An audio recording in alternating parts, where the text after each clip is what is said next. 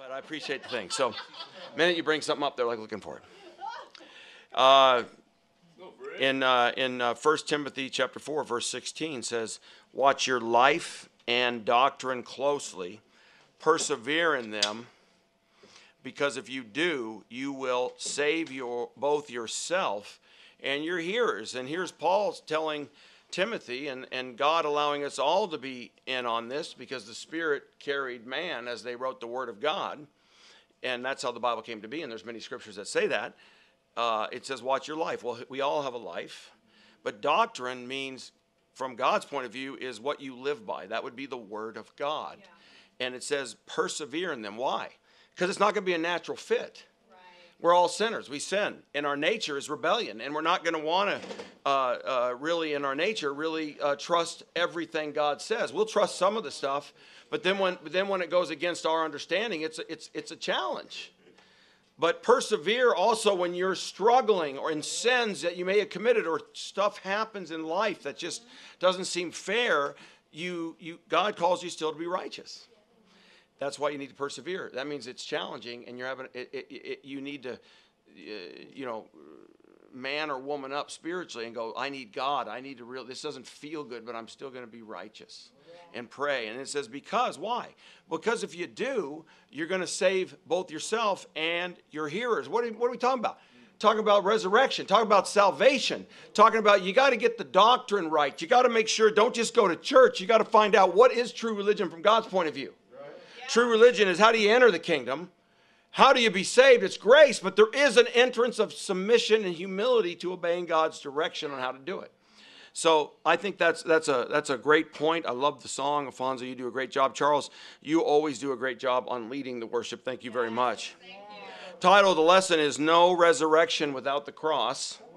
We all know that, but I know a lot of times resurrection, that was the party time. And it is. When you're right in Christ, when you're taking communion and you're walking daily and understanding the grace of our Lord Jesus Christ, Lord would be, you've understood what that means, and what you are doing is He's Lord, then it is a celebration. Because you're not wasting grace. You're not in this false grace. You understand the strength that it takes to be in the grace, even when you're having challenges. Let's look at Hebrews chapter 2, verse 14. Come on, Chris. Without the cross symbolized death. It was death. Back in the Roman days, Jesus wasn't the only person that died on the cross. Anybody knew what a cross meant. It was being erected on the hills. The Romans really perfected the art of crucifixion, a brutal, slow, torturous death. Very sad, but true. And it was designed that way, to be a slow death, but it meant death. Suffering and death. In verse 14 it says, since the children have flesh and blood, He too shared in their humanity, so that by His death He might break the power of him who holds the power of death. That is, the devil. And free those who all their lives were held in slavery by their fear of death. For surely it is not angels He helps, but Abraham's descendants. For this reason He had to be made like them, fully human in every way, in order that He might become a merciful and faithful high priest in service to God, and that He might make atonement for the sins of the people. Because He Himself suffered when He was tempted, He is able to help those who are being tempted. No resurrection without the cross. And we see this beautiful description of how Jesus is God, but also 100% human. And, as flesh and blood people, we can't die and enter the kingdom of heaven unless we have the doctrine on right. By what is your salvation based on? What is belief in God based on? It has to go back to the doctrine, your knowledge of the truth. God wants all people to be saved and come to a knowledge of the truth. That's in 1 Timothy chapter 2, verse 3. So there's a faith, like what is your faith in God based on? I mean, if you ask the people, they'd have all kinds of references probably. But unless it's truly matching up with what you're saying with the scripture truth, If it's not, there may be a problem, and maybe you didn't even know there was a problem. But then when you're shown, the true test is, are you going to be humble or are you going to be prideful? That's the greatest sin, pride. Fear of death. Maybe you don't think about it, but I can tell you this: if you've had a near-death experience, I don't care who you are, atheist or person, if you have time to actually, if you just, you're not hit by a bus, but you have time to actually realize you could die, I promise you're not going to be thinking of anything else except what's going to happen to me. And you may not think about that much in your whole life, because you're not going to think about your career, your car, you may think about your loved ones, like if you could tell someone, hey, tell them I love them or something, but ultimately you're going to go, where am I going and what's going to happen to me? And if you are right with God, you're going to go, God, check my heart. That's the only thing, because what matters when you die? You can't take anything with you. And no resurrection without the cross. Jesus knew that. He didn't just die. He didn't just raise from the dead. He walked the talk and showed us that we need to suffer with our own sins. Not just because he's saying, hey, suffer, but when we decide to walk with Christ and obey God and follow Christ, there's going to be a suffering and a cross involved. Jesus says, carry your cross daily. Why? Because you're naturally understanding that you can't live that life without the grace and the blood of Christ and the sacrifice, which means God wants you to ask for help. God wants you to persevere. And when you need to persevere, you need help. You need encouragement from God and one another to not give up. Point number 1 is, do not be afraid of anyone or anything. Well, in Matthew 28, verse 5, that's what God says. Now, in 2006, I was in the Phoenix church. I was leading the Phoenix church. No, I don't know. Matt Sullivan I was leading, and then Matt Sullivan and Helen. I led for a while, and then Matt and Helen came. Sonia and I led, and Matt and Helen came and assumed leadership, who leads the Miami church now. But I can't quite remember. I think it was in the middle of that. But in 2006, there was a gentleman named Bill Secor. Can you put the picture up of that? And see that man that looks like he can't express himself? I mean, it's kind of like a picture at first, you go, what's going on? And that's my dad, Neil, and that was his best friend growing up. And my dad started coming around to church, and he and Bill Secor, the guy in the middle, lived in Phoenix. And he was interested kind of because my dad was starting to go to church, and he was asking questions.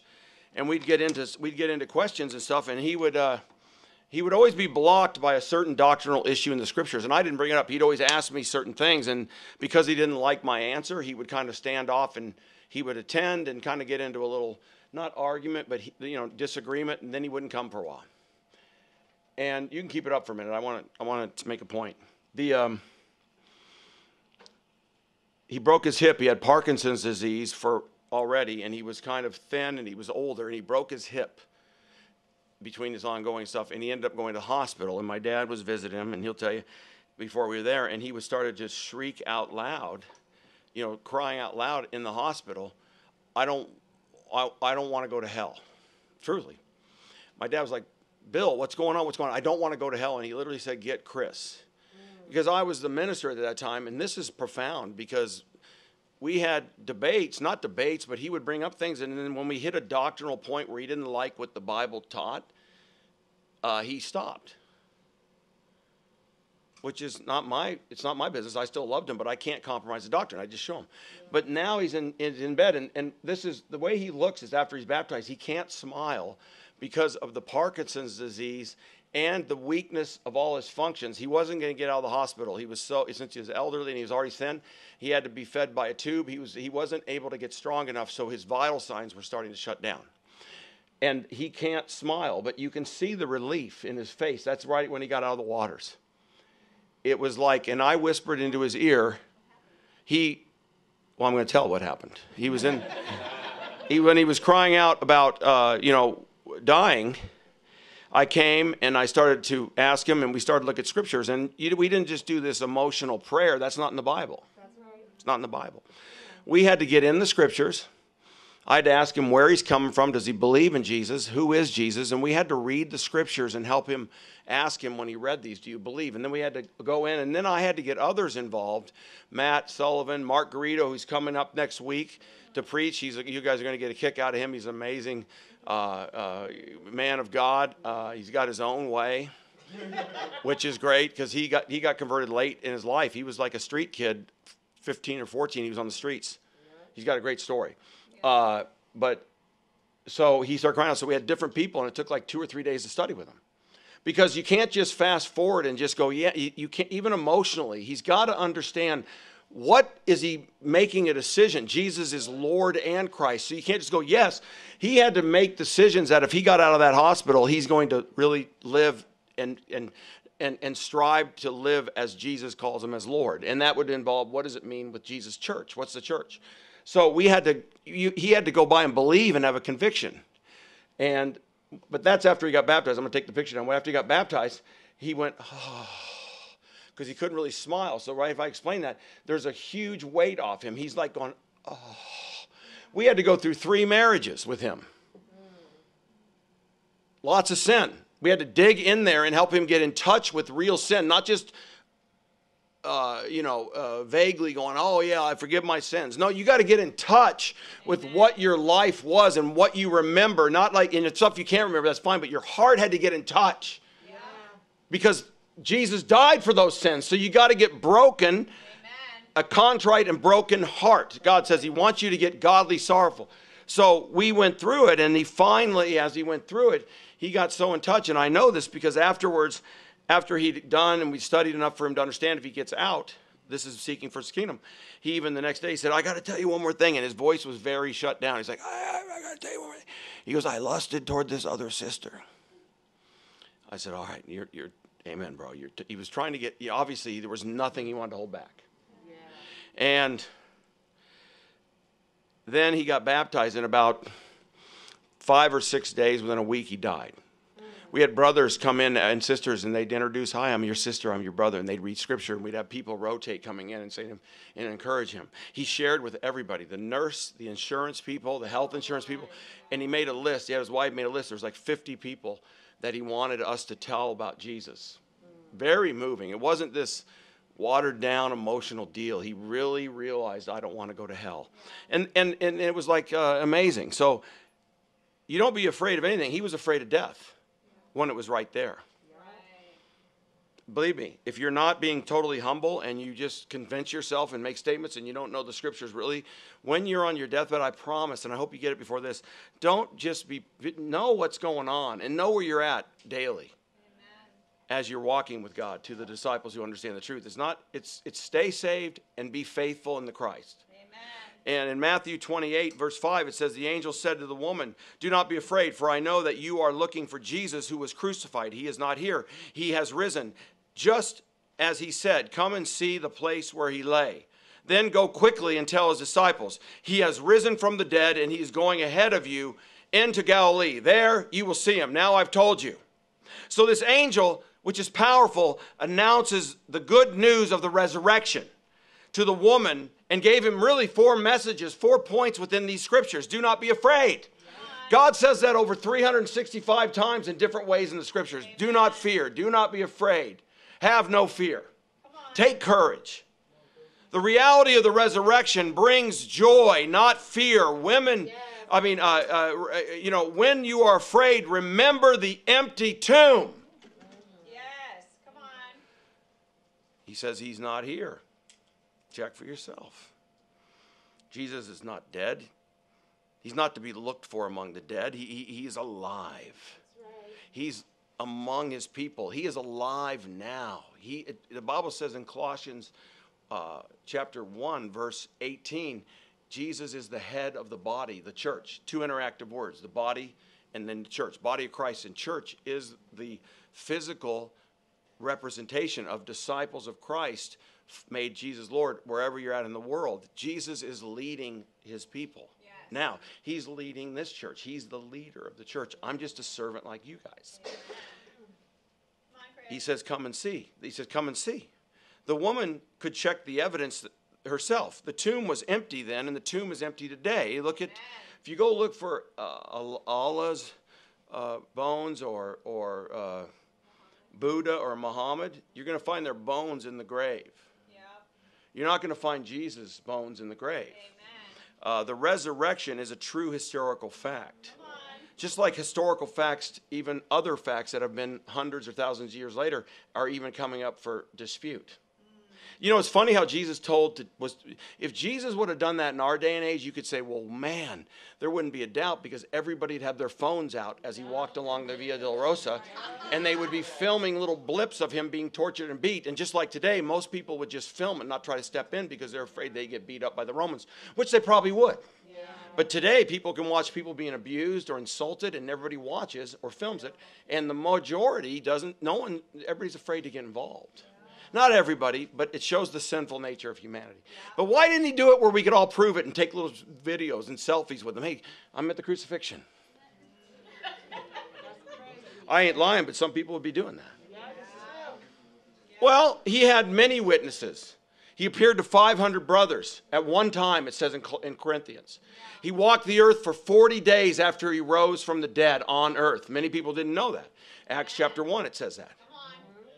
He showed himself, and people came back to life. Holy people that were Jewish people that died already from the tombs. They came out of the graves. Yes. They died again. But tell me if God didn't make a stamp. This happened now 2,000 years later. Let me tell you something. Just because it's a historical fact, it's like it's gone. It's a memory, and they didn't have any documentation. Yes. But it happened. We have the scriptures as documentation. That's why God allowed testifying true witnesses that aren't insane and writing these things down. Because you can't just say the Bible's a good book. You either got to throw it in the trash or fully accept it, because either Jesus is a complete, insane, mentally ill patient, because he says things that if he's not God, he's insane. Right.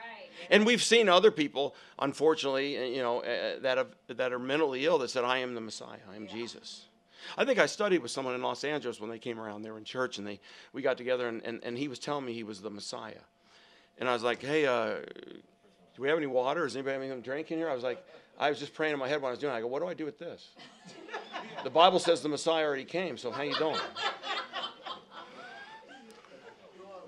So he says, go quickly and tell them. The angel tells her to go quickly. They were to spread the news just like we should go quickly and continue to tell everyone we know. In the end of that verses, go quickly and tell. The angel says, go tell the other disciples. Go tell. Get this word out. It's accurate. Keep it accurate.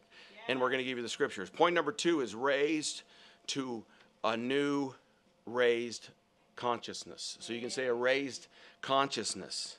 See, if you don't enter the kingdom, you might have common sense, book sense, trained sense, but you don't have or common sense. And common sense is not going to even come close to the wisdom from God. Yeah. And you don't get the wisdom until you get the Spirit. Right. We're going to see that in a minute. So I'm going to read from this book I'm reading, which I love reading books that open up your eyes more and help you look at the scriptures. But it says here, he's writing, he says, I think God has been either terribly misunderstood or tragically misrepresented. All God's, wait a minute, I did this for purpose. I brought my reading glasses and put them in my jacket so I remember. How you doing? All right. Okay, come on, honey. All right, so all God misrepresented. All God seems to be known for is legalism, rules, judgments, commands, and wrath.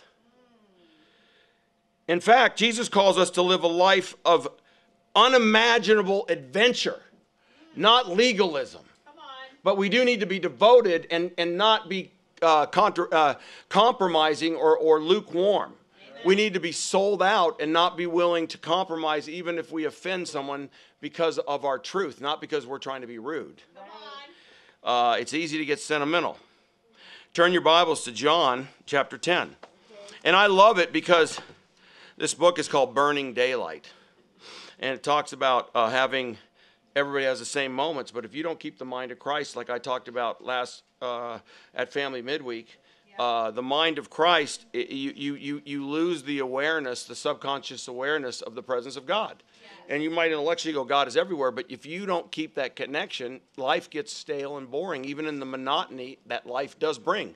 Life is not going to be this huge jump off cliffs. We do need to go to work and do the day-and-day things that are routine, but you shouldn't make it routine. Every moment is walking with God. Amen. John 10, verse 7.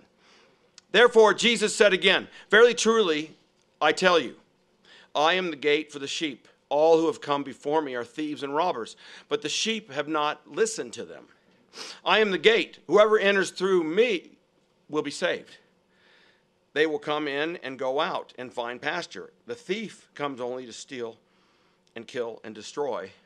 I have come that they may have life and have it to the full. I just want to make a shout out. I never do this, but shout out to my brother Jeff Chloupek and I think his wife Diana in Oklahoma. I know they're watching right now. Good for you.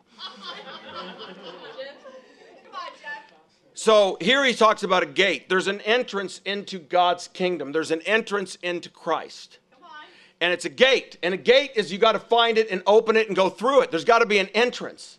Nicodemus in John chapter 3, don't go there, but he says, Jesus tells Nicodemus, a learned Pharisee who had all the truth known that you could from the Old Testament. And he says, I tell you the truth, no one can enter the kingdom of God unless it's born of water and spirit. Yeah. And he goes, how can you be born again when you're old? I mean, how can you go back in your mother's womb? He didn't understand. And this is a guy that would have thought he was right. He had to humble out and go, what else do I not know? Yes. There's an entrance because Jesus says, I'm the gate. I'm a door, he says in other places. So what would that mean? And what that actually means is you got to find out from God's word, the doctrine, how do I enter? And it's all grace, but there's got to be a way of humility to agree because everybody has kind of a different slice in the Christendom, so to speak, on how to be right with God. And then when they get down to the Bible, people get angry. You think you're splitting hairs? No, we're not. We're just saying there's a plan and context, and you got to be humble. You're saved by grace, no works, but we got to be humble. Amen. And we got to stay humble. So, and then I love how it says, I've come that they may have life to the full. And think about that. We all know that scripture, but I would even say it's unimaginable adventure.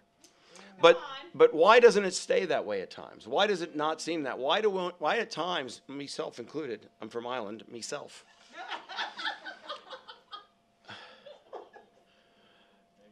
It's not an unimaginable adventure for me at times. I don't think about subconsciously at times where I'm at, where I feel like I have life to the full in the moments. Okay.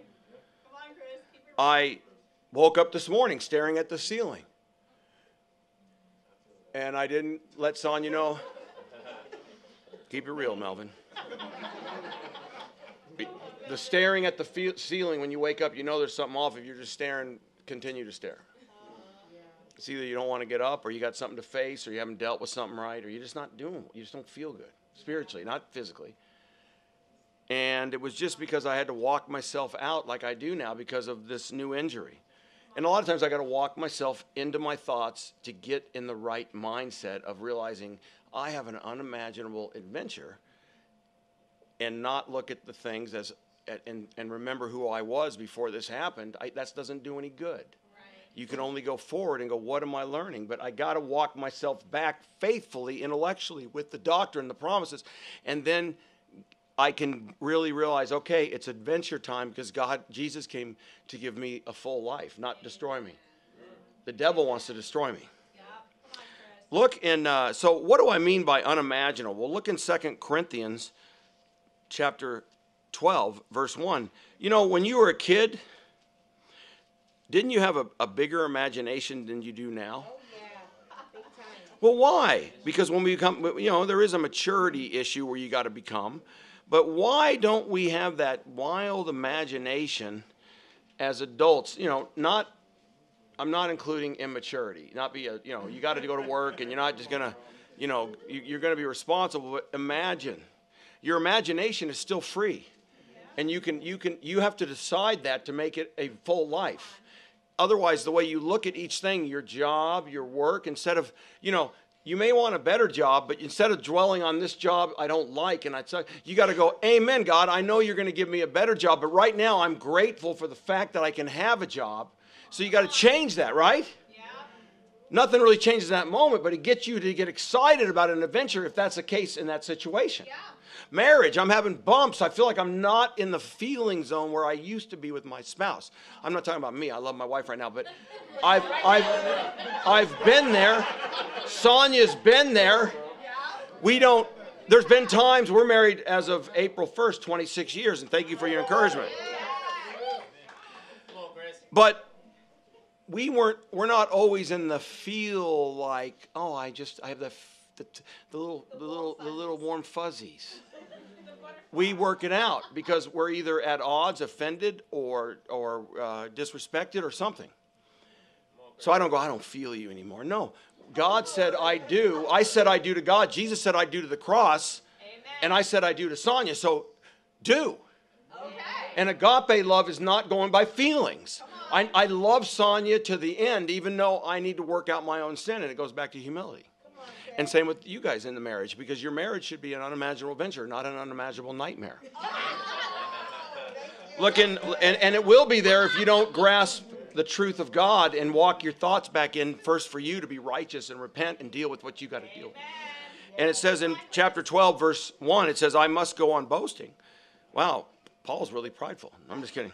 He's not boasting, and you'll see what he's doing. He's talking about, he goes, although there's nothing to be gained, I will go on to visions and revelations from the Lord. I know a man in Christ who 14 years ago was caught up to the third heaven, whether it was in the body or out of the body, I do not know. God knows.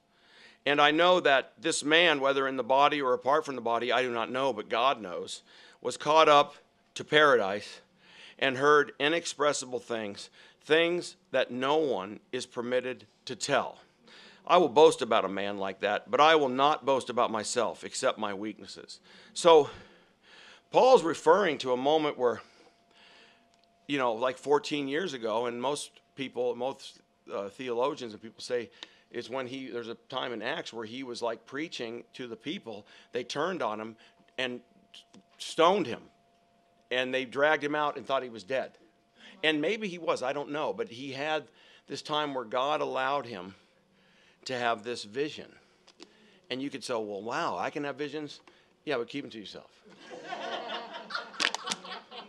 Why? Because the Word of God now is finished. And Paul, you're not Paul. And Paul and these people were used to write it. And if it's in the Scriptures, God made it. So we don't need to have, like some people have dreams or visions that maybe expand the Scriptures or even contradict you. You go, that's not true, and I'm not looking to argue, but that's not true what you're saying. They get all offended because it's my dream and my vision. I'm not saying it didn't happen. It's just not true, because your vision and dream is not going to trump the Scriptures. Right. And number two, why are you telling me that? Because you want me to look at you and go, whoa, God, you got an insight? Just be humble. Be grateful. Learn what you can about it, but don't buy into your dreams or visions. We got the Word of God. Amen. It's not that God doesn't speak to you or listen to you, but make sure you go to the Word of God and match it up. And then pray if you go, God, what is this? Something going on here? Help me understand. But the Word of God is the Word of God. Yeah. So he says in verse 4, was caught up to paradise and heard inexpressible things that no one is permitted to tell. I mean, that's powerful. That's powerful. That's the imagination that we can't even grasp. We have life to full now, but oh my gosh. You have the mind of Christ if you're in Christ. Amen. And he says, I was caught up to the third heaven. People go, whoa, what's that? Well, the first heaven is right here where we can see the sky, the ozone. Second heaven would be at night, because that's where they use they use that word more. If you look it up in the translation, it's more like the view of it. So the second heaven would be at night where you can see the stars and they can do the telescope and see so far. That's the second heavens.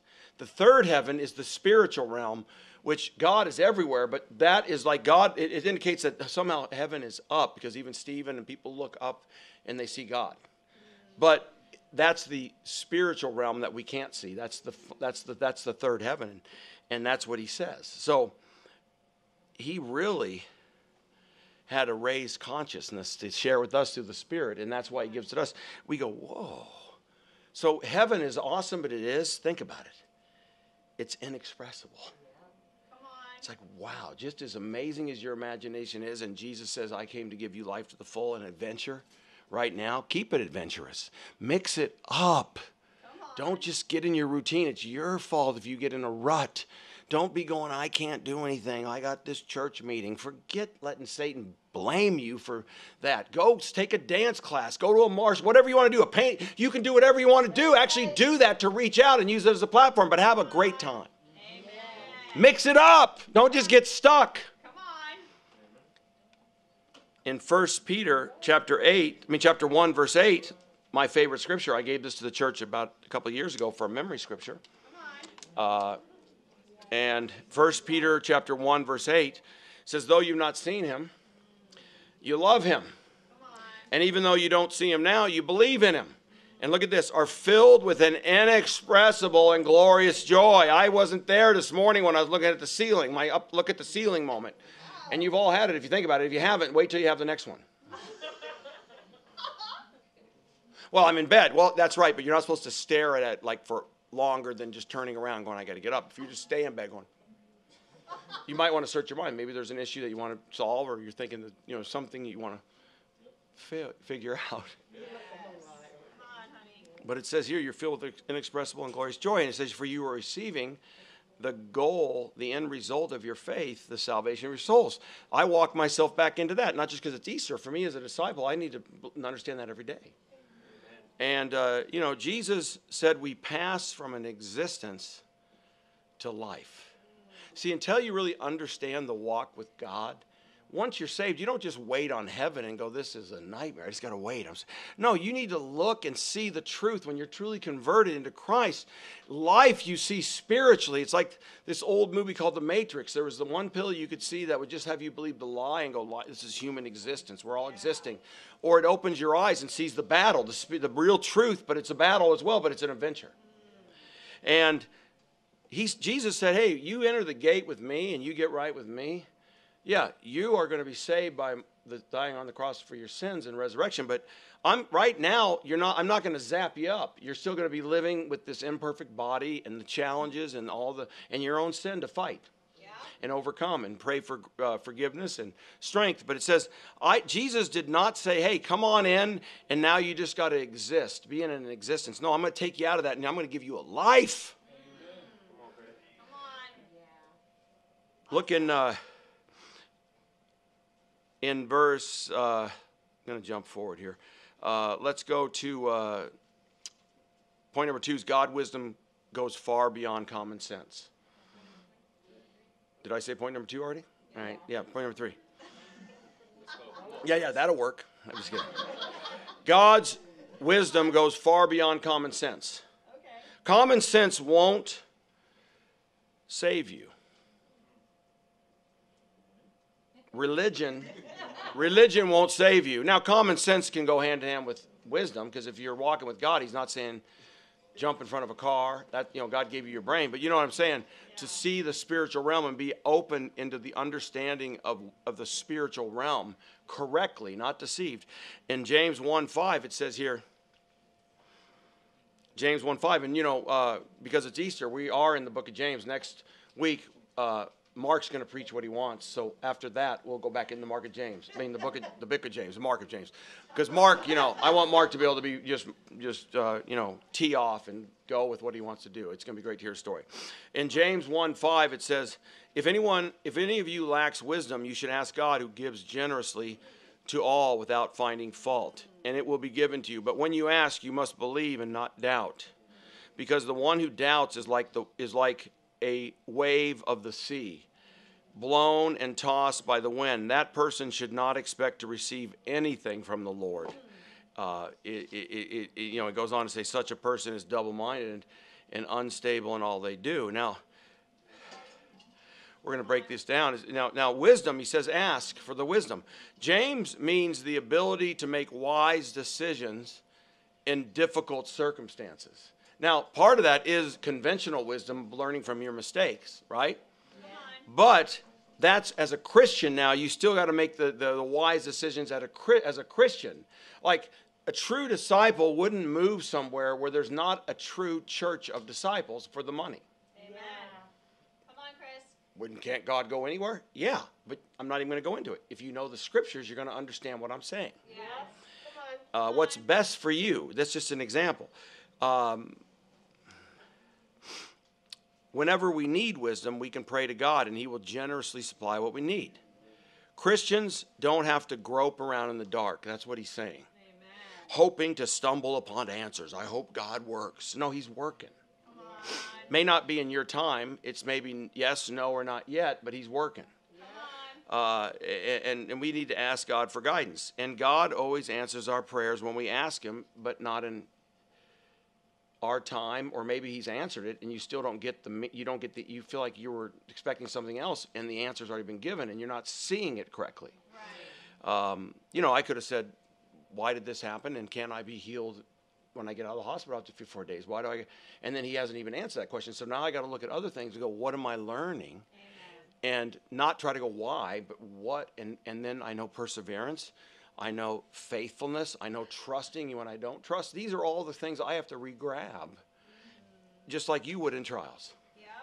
So wisdom, there's 3 distinctive characters from God's wisdom. One, even though it is practical, God's wisdom relates to our lives even during the most trying times. That's what you have to remember. You don't jump off the boat or jump over the fence, spiritually speaking. If you entered through the gate and you're part of God's kingdom, you need to not jump the fence and go, I'm going to make this on my own. That's what we're tempted to do. That means you break trust and start doing it your own way, and which would be disobedience to God. Some people jump over the fence and say, I'm one of God's people, and we're not ones to judge. But if you didn't know the scriptures well enough, you're loved, and God, but you won't. When you find God, he will say, why didn't you humble out? Because you can jump the fence. There's a lot of people that jump the fence and go, I'm part of God's people. We're not to say that, but the Bible makes it clear who is. It's practical. It is not isolated from suffering and trials only, but it gives us resources to overcome them. An intelligent person may have profound ideas, but a wise person puts profound ideas to use in order to choose the best course of action. So use your brain God gave you, but don't just bank it on your IQ or what you know book smart wise. It's valuable, but don't bank it on that's not the end. That's not the end. It's the wisdom of God that can use that to make spiritual decisions. The second thing is it is divine. When you ask God for wisdom, he's not going to give you stuff you can find in the encyclopedia. He's not going to give you stuff you can learn. He's going to give you stuff to use from your intellect and your experiences, and now he's going to help you understand what's best in God's eyes for you to do.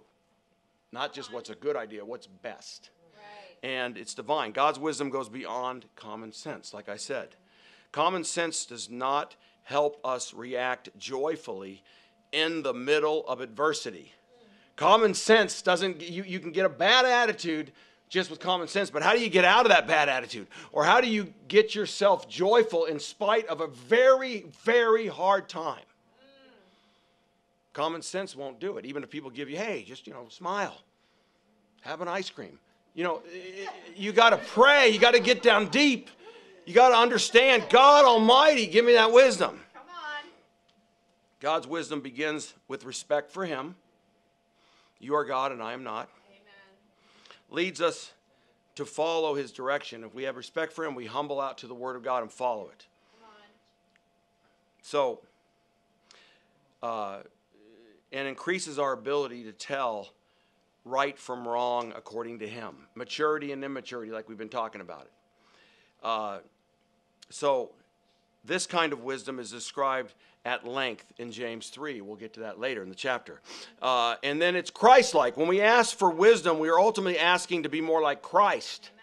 James was Jesus' half-brother. The word of God in the new covenant is always follow Jesus. Jesus, Lord. Strive to do what Jesus would approve of.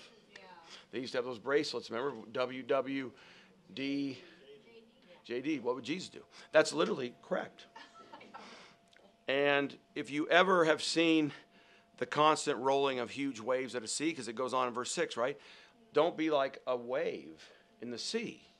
And he says you can't be like that. You're not going to understand it. See, it's a conditional again. Yeah. You need to get time with God. You got to be with God if you're doubting. Or if you're struggling. You got to be with God first. Just be with God, not just want the answers. It's not a counseling session with an hourglass. God, I want to be close to you. But then sometimes you got to get close before you can even have your faith connect. And it says, the huge waves of the sea, how restless are they? And they're subject to such outside circumstances, the winds, the gravity, the tide. Do you want to be subject to outside circumstances to get peace inside you? No. But that's what we all do as human beings. If we don't go for the wisdom of God, we can't beat it. Yeah. And it's a natural human instinct. I'm going to be affected by the outside circumstances for my joy. That's a nightmare. That means you have no control. You just got to be hoping I don't get hit today by something. Versus God says, hey, be fired up to get hit. Remember, he says, rejoice when all trials. Remember, we did that last week. Rejoice when trials come.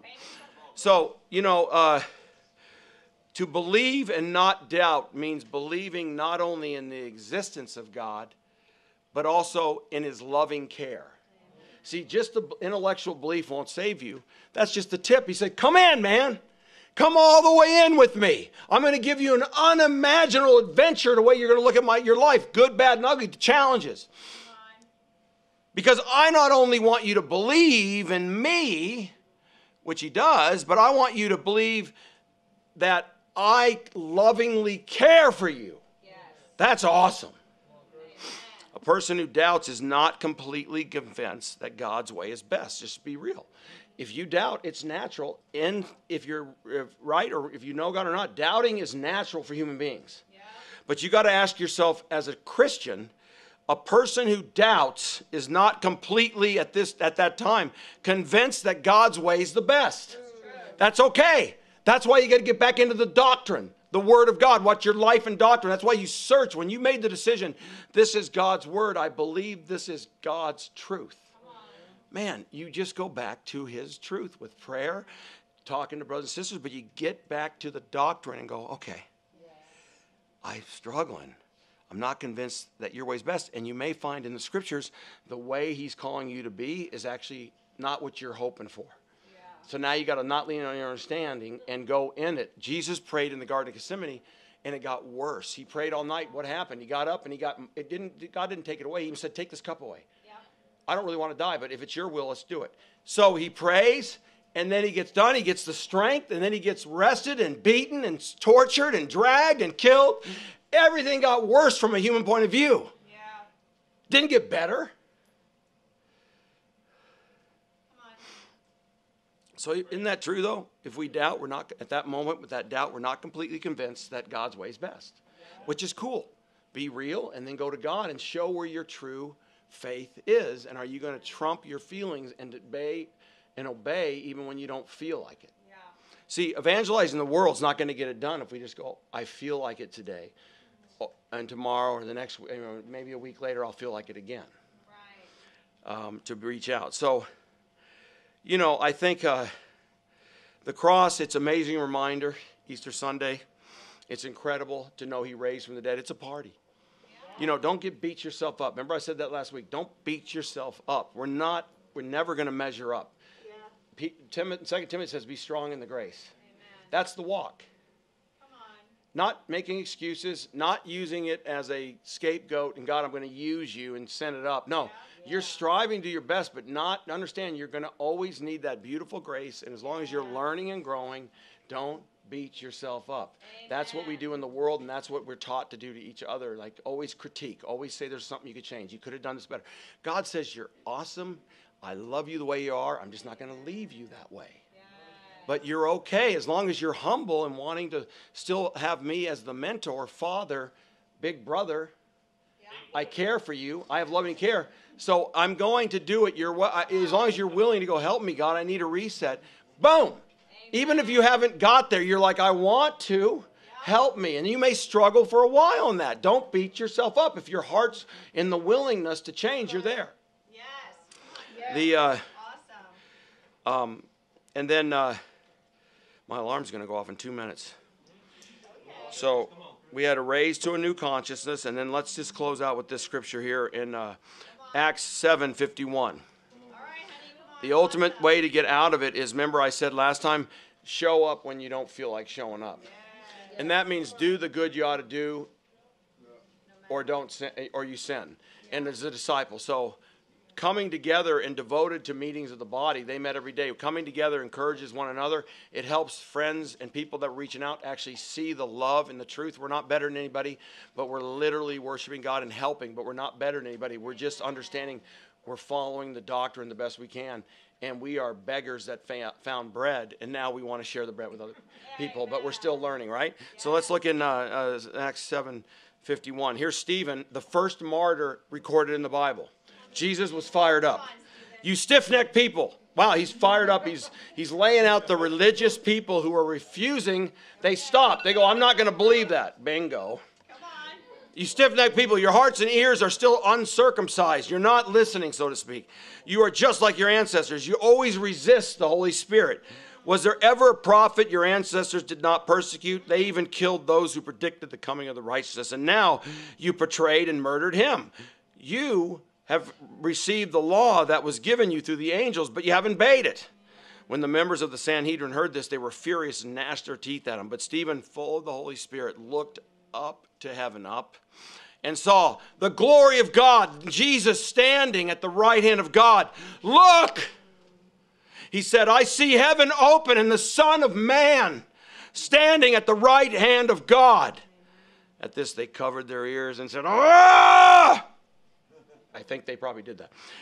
And yelling at the top of their voices, they all rushed him. Ticked off to the scream, dragged him out of the city and began to stone him. Meanwhile, the witnesses laid their coats at the feet of a young man named Saul. While they were stoning him, Stephen prayed, Lord Jesus, receive my spirit. Then he fell on his knees and cried out, Lord, do not hold their sin against him. When he had said this, he fell asleep. See, we have to be like Jesus. Jesus said, Lord, Father, forgive them. On the worst moment before he gave his spirit to God. We need to have that heart. And you know what? Most of the scriptures all elsewhere say Jesus sat down at the right hand. It's not like he's just sitting there doing nothing. It's a statement of authority and submission, and right there, and God and Jesus are overseeing everything. But he only stood up this time. Why? Because he was the first martyr that died for his faith. He died for his faith, and it was the last time the title Son of Man was used in the Bible. It was the last time. And the reason was it was a Masonic title that had been used through before Jesus died. It was still the Old Covenant. Even in Daniel, I'm not going to go there, but Daniel 7, verse 13, it talks about seeing one like the Son of Man coming. So it actually predicts that. So guys, that's awesome. You want to have that unimaginable adventure? Yes.